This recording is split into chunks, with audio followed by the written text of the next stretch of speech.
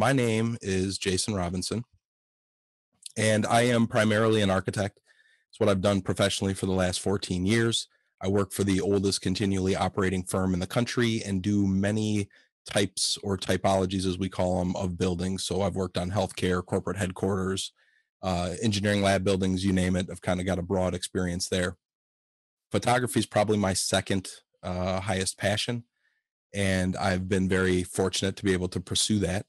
I am a maker, so I love to do woodworking and craft-based kind of things, including working with steel. I'm avid outdoorsman, maybe not a fisherman, but I love to hike and bike and walk around a city, even love yard work. Uh, I'm into technology, and I love philosophy, reading, comedy, and YouTube is a thing that I do when I want to learn something. So for all of you, if you ever need a resource for learning how to do photography, there's probably a million and one ways to watch it on YouTube.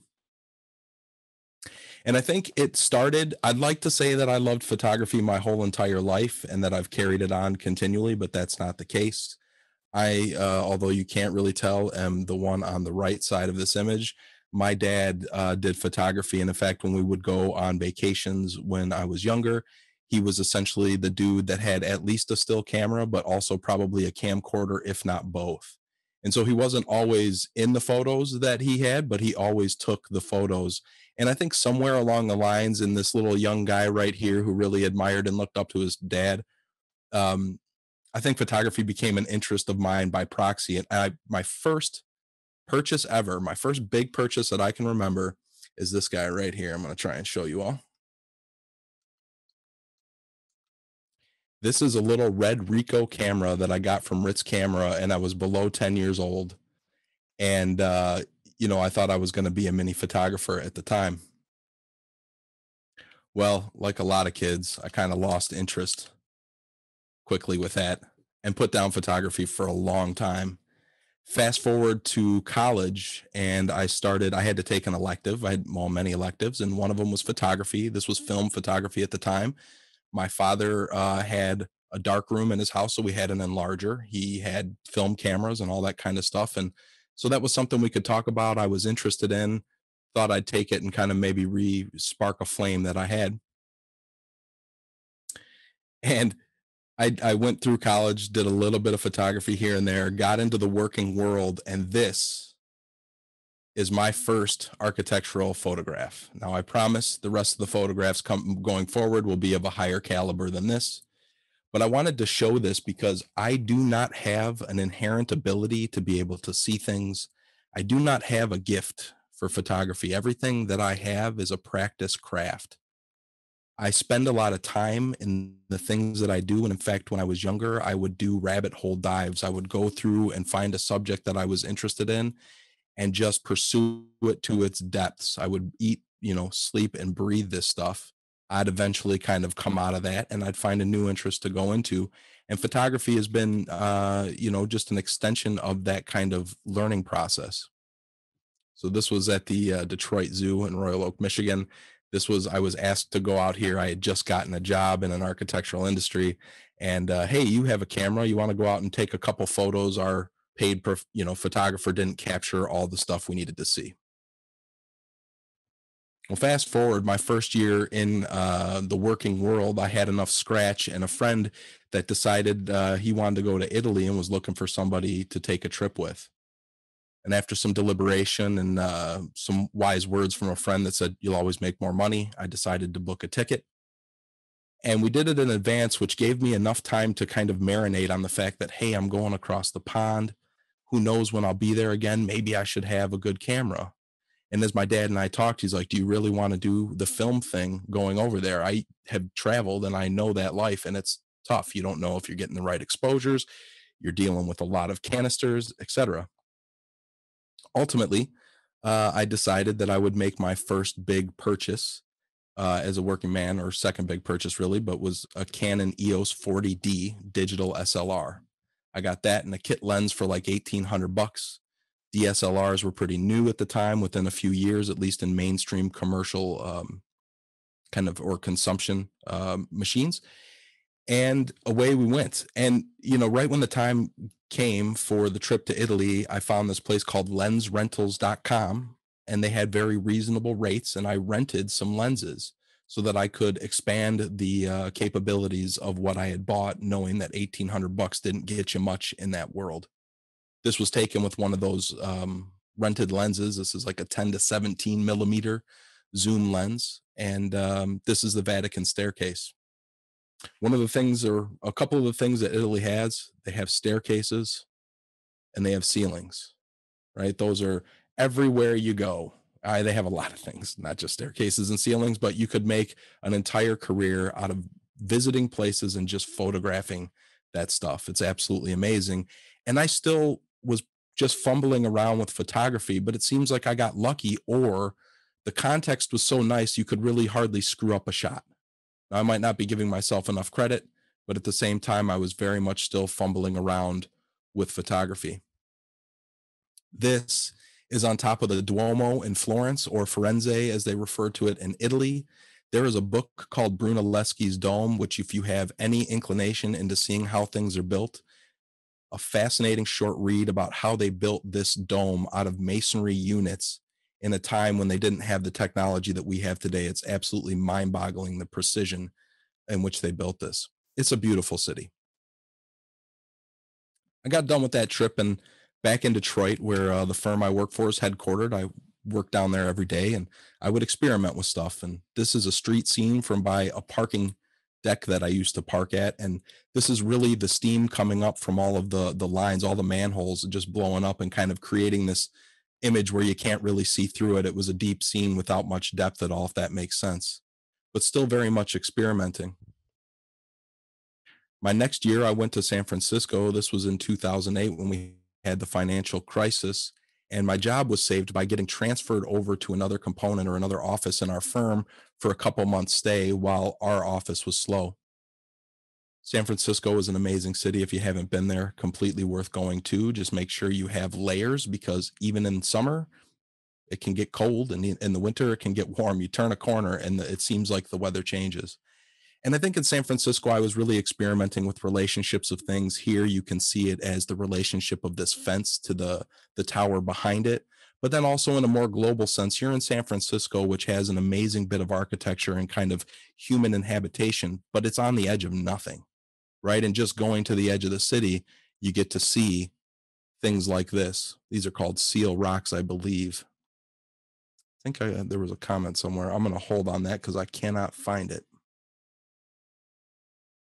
I came back from San Francisco and was doing more experimenting. This time is just a shot I'll show you that is intentionally not focusing on the right subjects, just a series of Christmas lights, and how you can take something so simple and turn it into something kind of abstract and cool just by, being intentional about screwing up the image.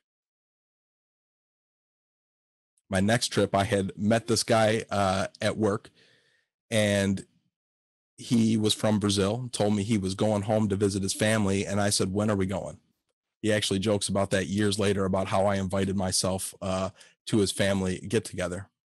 This is a German restaurant in Brazil. And really, Brazil to me was about feeling. I was immersed in a culture. I didn't speak the language whatsoever. Luckily, I was there with a friend and a family that really supported, and kept me safe. But an absolutely amazing place. And I went to a part of Brazil that is on the equator. It's called Fortaleza, beautiful beaches nearby. Did actually a bit of exploring there, but again, honing my photography the entire time, just practicing. But still, I would say not a guided practice, just really just doing it. And then I got back to Detroit and I was still doing more experimentation. Now, this is a simple idea that you can do. Anybody can do with a tripod and a zoom lens. This is just a long exposure shot that you take the picture, you let it sit for, let's say it's a 10-second exposure, you let it sit for a couple seconds, and then you just twist the zoom ring, right? Something very super simple, but these are the kind of experiments I was doing, just kind of pushing the boundary of what I knew. And then in 2012, something happened, and it was burnout. I had been working at an architectural firm and working really, really hard trying to hone my craft. We're talking months of 80-hour weeks at a time. There was actually a point where I was driving to work on a day off with my mind so preoccupied that I hit a puddle going way too fast on the freeway, jumped on top of the median, almost. It was like the General Lee in Dukes of Hazzard when it pauses and then Uncle Jesse comes on and narrates. There was that moment when I thought I was going into the opposite lane of traffic. Luckily, came back down on the side of the car, hit the tires, shot 4 lanes across the freeway, totaled my car, turned it into just a crumpled mess. Luckily, I walked out of there without a scratch. I think it was time for me to kind of reevaluate some things and take a break. And I'll tell you, the one thing that photography has done for me over anything else is taught me how to get out of my head and look around. Like in architecture, I always trained to look at the context in the past and see the possibilities in the future. And you spend a lot of time in your head checking scenarios and thinking through all of those things. And it got to a point in my life where I'd go from point A to point B, let's say in a car, a drive that I'd take 5 days a week, and I wouldn't forget or I wouldn't remember any of the details from the drive. I was in my head. I paid the price for that once and I started coming out of it. But what photography has allowed me to do or trained me to do is shut my mind up and open my senses. Because if you can't see, if you can't kind of get out of your own head, you'll never take a good photograph. You'll never see what's around you. You'll never look at the relationships, and you'll never understand when to be patient and how to time things. So 2012, I burned out. I did the only sensible thing that I thought I could do, which was I had 3 months of paid time off stacked up. I told my bosses, well, I kind of said, this is the thing. I'm either going to leave or I'm going to take all 3 months at the same time, add 2 additional months, and take a 5 month sabbatical. Since I had done, I guess, pretty well at the firm, they allowed me to do that and keep my seniority. And now I had 5 months of time to do whatever it is that I was going to do. I had the itch of traveling from going to the last 3 locations, Brazil, San Francisco, and Italy. But this time I wanted to do it decidedly different, which was be autonomous by myself, travel a land that I knew the language, have a vehicle where I could control the experience. And so I decided that I would take a road trip across the country. I'd go national park hopping, right? And I'd visit my best friend, who the person I just went to Brazil with had moved to Washington State. So in doing that, I started a business, because why not reward yourself with a tax break, is what I thought at the time of buying all this equipment. I just decided I would do that. I spent $10,000 on a new camera and a couple lenses and started a business. Didn't know how it would ever work out. Didn't know if I'd make a dime, but that was the thing. Then, of course, I went to REI, became their best customer for a little while, and spent a premium on super ultralight camping gear, because in my mind, I was going to hike 70 miles all by myself out into the middle of nowhere, do this thing, eat raw meat. Who knows what I was thinking at the time, but I spent a lot of money doing that. Well, I started planning for this trip, and I realized that I'm going to plan 5 months and I'll never go anywhere. So on a Sunday morning, I decided this was it. I'm doing it. And I packed it all up. And by Sunday afternoon, I hit the road.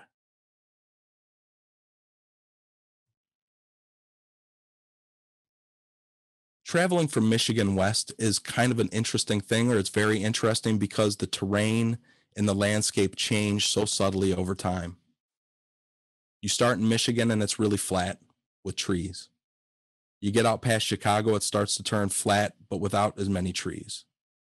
You get to the Missouri River and there's this big break in the earth where there's like a rock ledge. You start to get into Iowa, you're in rolling hill corn territory. And then all of a sudden you get here, which is in South Dakota and the Badlands, and the earth just falls apart. There's basically high plains, low plains, and all of these striated rock formations that mediate the two. Old seabed, I believe, something like that. And this place you could explore with your eyes forever. And it's really cool in a way because a lot of it is very visually accessible from the road. You don't have to hike 5 miles to see anything. You can pull off at a roadside stop and hang out for a few hours and just daydream. It's also filled with a lot of, these kind of hard edged rocks that we saw in color before, but also these sunflower fields, right? So a lot of soft and rolliness as well in the Badlands. There's a lot of bison And if you don't look out, there's also a lot of bison left behind. Sorry for the graphic photo.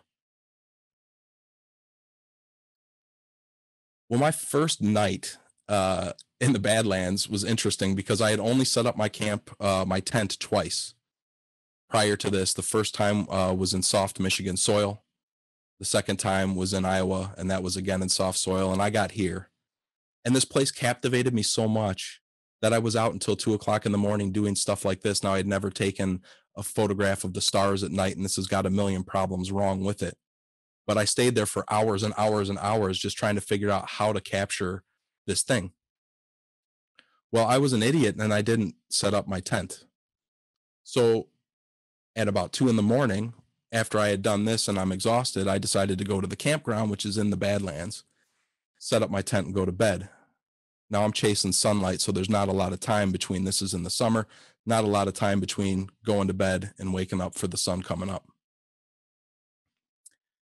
I went out, I got my tent all built. I threw all of my ultralight stuff in there, right? I got about $2,000 worth of camping gear, and I'm ready to stake the tent.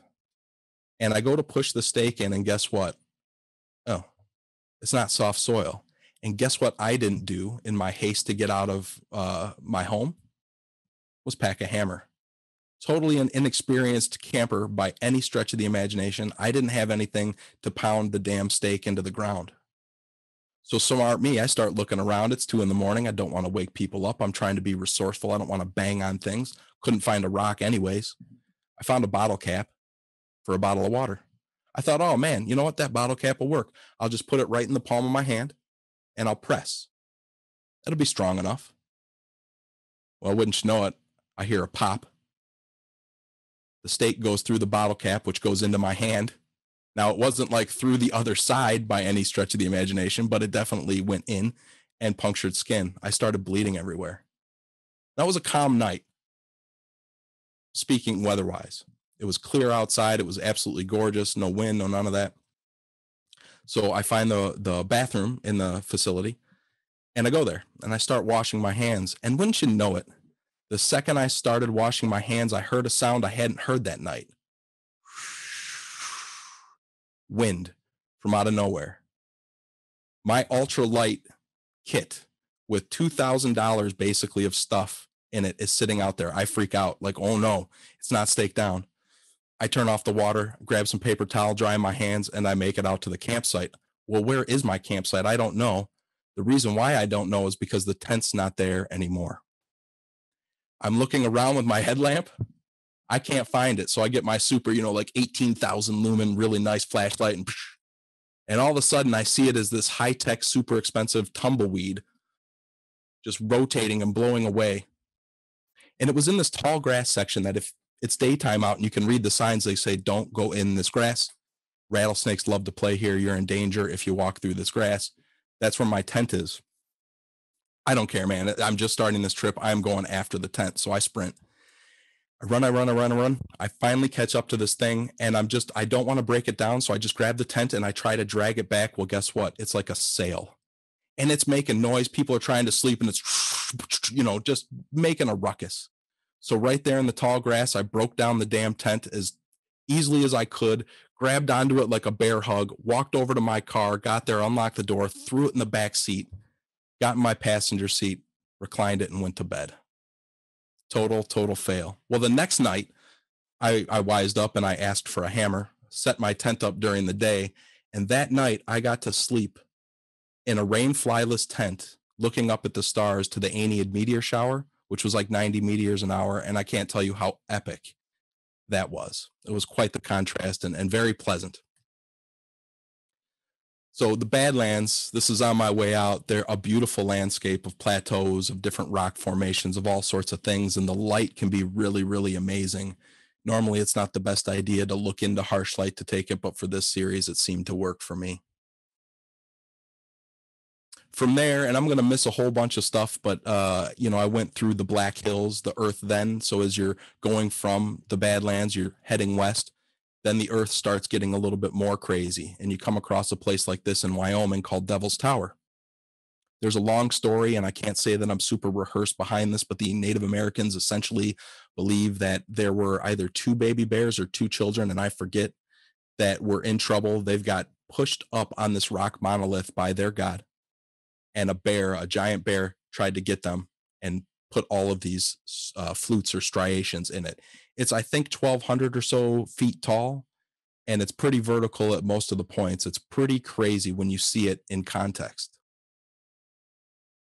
If you get up and you see it at the right time of the day, it's absolutely beautiful. It's very geometric. It's very cut. It looks like almost, I don't know, it's pretty amazing. And what's funny is you can approach this thing from all sorts of different angles. And as I was doing this, I heard these weird noises. It sounded like people screaming, but not like in a terrified way. And it was really a high volume. You could tell at the source, but by the time it got to me, it was a little bit muffled. But it seemed too clear for somebody to be standing on the ground. Well, what's really funny about that is this place is known for climbers to come to, and I had no idea. So if you look close enough on this picture, now this is only a 24 megapixel camera, you can see these two people climbing the crack without any protective equipment. Absolutely nuts. And these people happen to be from Argentina for whatever reason. And then when they get up to the top, a lot of them parasail down, which is crazy. From there, I went to Yellowstone, right, which is a great place. This is Mono Lake, I believe it's called. It's the caldera, the big lake in the middle of it all. Every morning, it seemed to be like this, just steam rising off of it. I was 100 feet from this image. You know, my tent was set up that way. And when you get to Yellowstone, not only has the earth by now started to completely just change, you're going through really rugged terrain and big mountains, getting by the Continental Divide. You're also seeing an abundance of wildlife. This is me sitting at a bench right outside of my tent with a 105 millimeter lens, so not a very zoomy type of lens, and there is no crop in this image. There were probably 16 of these, all within a very close distance. One morning, in fact, I woke up to the kind of like vibrated thumps of a noise that was really close to me, and it turned out to be a bison just grazing the guy wire on my tent. I walked around a corner and saw this thing. Now I am standing up. I'm not kneeling. This thing's head is almost eye level with me. The rack on this was absolutely insane, and it snorted at me. I took off. I got scared. It won its battle. Of course, the bison. Right now, when you go to a place like Yellowstone, you're going to notice bear jams and bison jams, which is essentially where everybody thinks they're a National Geographic photographer. They see an animal, they stop their car in an extreme fashion, get out and try to run after that animal and take that photo. I tried to be more respectful of that, but you know, to say that I didn't do that every once in a while is probably a lie. But also in the same park, they have what I would consider the smelliest place on earth. And that's not a casino dumpster in Vegas. That's the geyser area, right? So where they have all of the hot springs and all of that stuff. Anything that looks like this, I'm telling you, doesn't smell good. And if you haven't learned it after all of your years, I'm sure, you know, make a trip there. It's a beautiful, beautiful place, but absolutely smelly. It's something that no photograph has ever communicated to any one of us. If you're at Yellowstone, take 45 minutes south and go to the Grand Tetons. They're absolutely amazing. And Jackson Hole is a city which is right outside the Tetons, probably has more PhD graduated coffee baristas than you could ever imagine. It's a place where a lot of people love to go because it's beautiful scenery. The skiing's nice, you know, kind of a cool place. It's here that I learned what my limits were. Essentially, I went on a hike very naively still, and got to the last of my water and food reserves and realized that I hadn't turned around yet. This was about a half a day hike, and I had half a day coming back. By the time I got back, I was a different human for a few hours. I got to my trunk, had the sense about me to drink a whole entire gallon of water, and had to literally sit in my car for about an hour as I recuperated, maybe an hour and a half. I was heavily dehydrated. It was a good lesson because I didn't suffer something more serious, I guess. And then I went, this is tied for my favorite national park. I went north into Montana, big sky country. I went to Glacier National Park. And this place is epic. It is amazing. There is a road that you drive through the entire valley called Going to the Sun Road. Very appropriate for this picture. You essentially start at low elevations. You drive up to the pass in the middle, which has a welcome center, and then you decline on either side of that thing. I arrived in late August. It was snowing. It was just a brief snowstorm. It wasn't enough to cover anything, but an absolutely amazing, amazing place to be. Of course, the glaciers are receding and diminishing and all this stuff, but it's still one of the most amazing places on Earth. And this is, you can see the cut of Going to the Sun Road. When they finally clear this road, which I think is in late May, they can get up to, like, I don't know, 20 feet or more of snow that they're clearing off of this road. It's absolutely insane. I'm going to skip a bunch of pictures from places I went after and between these two spots. I had made it to Washington, went to Olympic rainforest, a beautiful Native American beach called Shai Beach, which about 75 people stayed the night in, about a 3-mile stretch. You got to make reservations, hike 3 miles in kind of place. Went to Washington, a couple spots, or I mean in Oregon, a couple spots there. And then ultimately headed down the one all the way down the coast of California, made it to the Redwoods, did all of that, and then came into Yosemite. So this is the backside of Yosemite. And actually they had a outbreak of hantavirus when I was there, which sounds eerily similar to the COVID outbreak, but this was from rats going to the bathroom in their tents, or they have like these little temporary structures in the campgrounds. But this place is absolutely beautiful. A lot of granite, a lot of beautiful, beautiful vertical edges, beautiful valley floor, and just picture opportunities everywhere you go. It's a big place. It takes a long time to explore. My tact for my trip was spend a couple days in all of these different parks, see what you want to go visit later, because I come to the decision that I didn't want to wait until I was older to retire. I wanted to have a series of mini retirements throughout my life so that I could experience things when I had certain capabilities and certain mindsets about things. This is my second favorite place, or tied for first. And if you had to go anywhere, my recommendation would be, unless you hate hotness, is to go to southern Utah into Red Rock country. It is absolutely epic beyond belief. This is Zion National Park, and Zion is so cool. It's got public transportation, so people don't drive through the park, so it's completely different than a lot of the other national parks. There is a hike called the Narrows, which if you want to do it in its biggest, I think it's a 16-mile hike where you drop through a 150-foot slot canyon that's about 8 feet wide, and you hike 16 miles in the Virgin River through insane stone valley. They also have what I would consider the most epic hike I've ever done, which is called Angel's Landing. And Angel's Landing is a 1,600-foot tall outcropping that goes out into the middle of the valley floor. And you walk on exceedingly narrow places, and there's very, very vertical drops. If you can see in this photo, that's almost straight down. I am on the edge. And when I mean on the edge, there's maybe a human length of distance, it seems, between the valley floor and where I'm standing. And that's 1,600 feet. Funny story, I was an idiot. Didn't always have the best practice when I would take out my camera gear. Forgot to zip my camera bag. Went to take a hike. I had stayed up at the top for 45 minutes. Got super lucky that nobody else was there. Was ready to come down. People were just starting to come up. I was going to let them have their time. I grab my bag. I pick it up, and the top flops open, and my lenses and my camera fall out of my bag.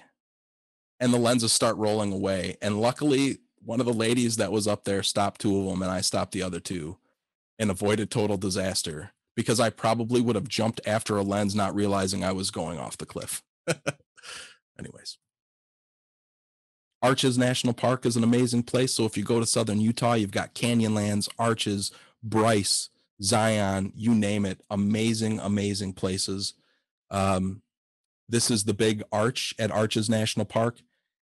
Got a little bit better at shooting the astrophotography, but not quite where I, wanted to be by any stretch of the imagination.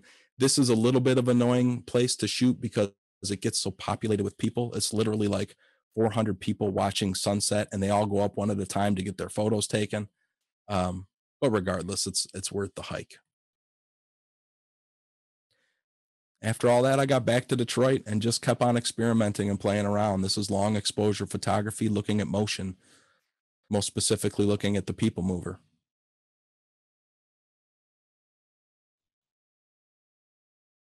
This image here, when I was in Glacier, I forgot to explain, there was this guy. I had spent about an hour and a half, maybe 2 hours at the same location taking a shot, but I wasn't going to spend any more time there, and I was going to move on and take other photos. I met this person that had come up from the weirdest location that I didn't even know somebody was sitting, and he had been there all day long. And he's the kind of person that researches shots and then visits places year after year to try to capture the one shot. So he was somebody that taught me about, do you want to take 100 shots that are mediocre? Or do you want to take one that's good? Now, I can't profess that I have the patience to do what he does, but it did impact the way that I look at how I take pictures. And in this shot here on the left, this is downtown Detroit. This building right here was designed by Minoru Yamasaki, who used to work for the firm that I work for and was the one who did the World Trade Centers, or the towers. And I must have been, I don't know, shifting my camera 50 to 60 different times to try to get the best composition I could. And these are micro shifts. This is a little bit up, a little bit down, a little bit left, a little bit right, a little bit in, a little bit out, right? And this kid was like, "What are you doing?" And him and his family so bad wanted to be in the photo. His little sisters, one's crawling up the sculpture here and one's running around over here. And this kid, I thought he just had so much swagger. And no matter what, you take this photo again, you're not going to get this because that kid's not in it. And I have a whole bunch of shots without this kid. And at the end of the day, I think he makes the photo, this little thing in this super huge composition, just kind of funny. This is the Renaissance Center, me playing around more with the motion of the people mover. And this shot will never be able to be taken again because it doesn't exist. And this makes me think about how sometimes absence can be absolutely beautiful. This is the old JL Hudson site that was demolished in the 90s. And for my entire time working downtown, it was basically a parking deck underneath with these stumps, kind of really eerie stumps of steel columns coming up through the ground. This layering of this mesh fence into this part of CompuWare, seeing the people mover, seeing this part of Detroit will never exist again because they're building that new building there, right? So it's something that it speaks very heavily to timing, and not that you can plan everything, but if you weren't here at this time, you never see this, and it's gone forever. Things change. So that's it. Um, Thanks.